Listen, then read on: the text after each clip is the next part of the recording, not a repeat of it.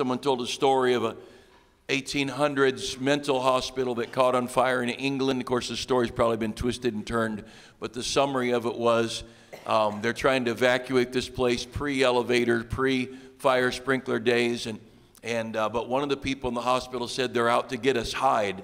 And the hospital was filled with people who were hiding under beds, hiding into closets. When people would say, leave, leave, the building's on fire, they were hiding. And many people died.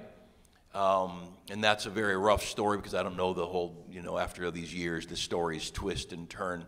But that is what we have in America and the world. Acts chapter 4, verse 12 says, neither is there salvation in any other. Stay in Romans 10 if you would. Neither is there salvation in any other, for there is none other name under heaven given among men whereby we must be saved. The only name that saves people is Jesus. Not Catholic, not Baptist, not Mormon, not Episcopalian, Presbyterian, Methodist, Unitarian, Ukrainian, whatever, I don't know what. Jesus saves, no one else. Not the Pope, not the priest, not the rabbi, not the pastor. Jesus saves. And Buddhism, to me, the Thailand story breaks my heart because the Buddhist people don't have any hope of heaven. Buddhist people feel like if they're really good, they'll be reincarnated as a better creature. Well, what's better than us? That's the arrogance of man. I remember asking Betty Lopez, because her family was Buddhist, I said, if you're a cockroach, you could be reincarnated as a cocker spaniel. I guess it's a step up. But what could a person be reincarnated better as? And, Buddhists don't have any hope. 90+% of that country, literally no hope.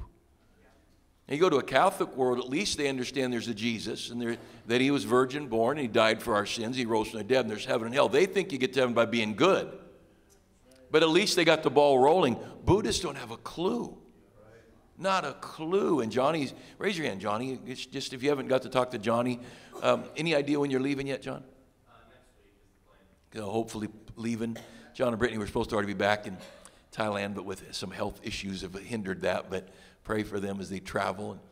But John and Brittany have been in Thailand already for a while. And the people are not closed, right, John?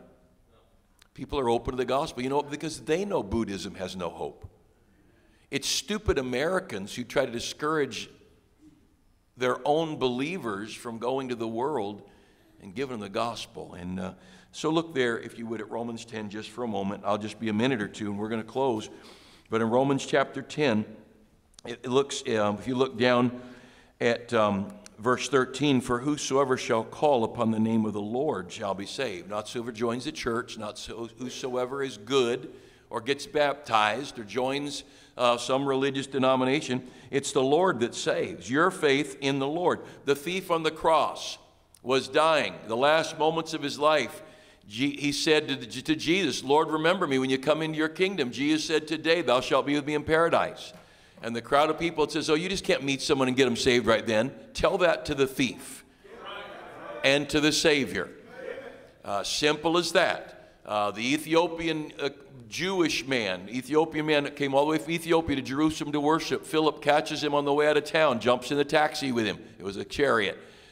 He's reading Isaiah. He said, do you understand what you read? He said, how can I except some man should guide me? And Philip started there in Isaiah and preached unto him Jesus.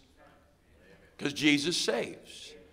They came by a pond, a river, a lake, whatever it was. He said, see, here's water. What doth hinder me to be baptized? This is all in Acts chapter 8. Philip said, if thou believest. And he said, I believe Jesus is the Christ. And he went into the water and got baptized. Baptism, underwater, always has been, always will be. The word baptize means to immerse. Baptize him. How many days did he spend discipling the guy? He was at the chariot. It was just between the AM, PM, and the next Circle K. The guy gets saved and baptized. He didn't have any deacon's approval on his baptism either. Got saved, put his faith in Christ, got dunked. Simple as that. So Romans 10:13, whosoever shall call upon the name of the Lord shall be saved. Verse 14, how then shall they call on him in whom they have not believed? They got a problem. If they don't believe, then how shall they, in the middle of verse 14, how shall they believe in him of whom they've not heard? And how shall they hear without a preacher? Don't lose your place. A great need. Somebody's got to go preach. And that's not just the pastor. Brother George, you're where your parents and the Owens are. If I brought 50 people down who could teach Sunday school, do electrical work, do carpentry work, type, work on a radio station, could they all go to work full time? You don't have to be the preacher. How about, could you use a music teacher? Somebody who just go down and teach music. You say, I don't know if I could be a missionary. You've never been with us, but if you know an instrument and you go with us to the Philippines, you will be surrounded by young people wanting to learn to sing and play anything. And they'll not leave you alone. They'll stay up all night with you. I mean, they'll stay up all night playing weird games with you. I walked in, our kids had stayed with their kids, our college students, teens, their college students, teens. We were out doing whatever, probably preaching while they were playing. They come in, there's charcoal marks all over their face. Remember that, Ms. Mallory? What were they playing? Was it Jenga, Brian?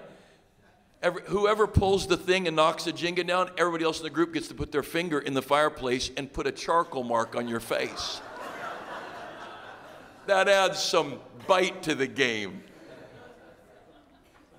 And these young people love to be around God's people. Don't think the missionary is the guy preaching. The missionary is the person teaching in the Christian school. The missionary is the person teaching in the Bible college. And there are young people in every country in the world who would sit in a Bible college and learn the gospel so they could go preach. But read that verse 14 again. How shall they call on him whom they have not believed? How shall they believe in him whom they have not heard? And how shall they hear without a preacher? Verse 15 is where we are. How shall they preach except they be sent? And what we're doing with our families that are here is we're doing some sending. Now, they probably all have a sending church, but we're a part of the sending here. And how are these countries going to hear if we don't send them? By the way, young people that are here and adults that are here, you should consider, would God use you? I don't think there's a mission conference we've had. Maybe there is. I don't think there's been. When I don't just remind God, just let me know. You know, you want a 64-year-old guy? Here am I, Lord, send me. And I can't go as fast or as long, and I don't like Thai food. I do like Mexican food. But I love the Philippines, but I do not eat fish eyes or fish heads. Fish to me is Long John Silver's, breaded and deep fried. Rick Martin's been in the Philippines over 40 years. He said his first year in the Philippines, he would have died of starvation were it not for Pizza Hut. He said he hated Filipino food. He didn't like fish. He didn't like rice. There was nothing the Filipinos ate that he liked. That was 40 plus years ago. How shall they hear without a preacher? But how shall they preach except they be sent? And how beautiful, verse 15, are the feet of them that preach the gospel of peace. You know what the gospel we're bringing? We're bringing peace. Not peace on earth. Earth's never going to have peace till Jesus comes. Peace with God. Peace knowing my sins are forgiven, knowing God's not angry with me.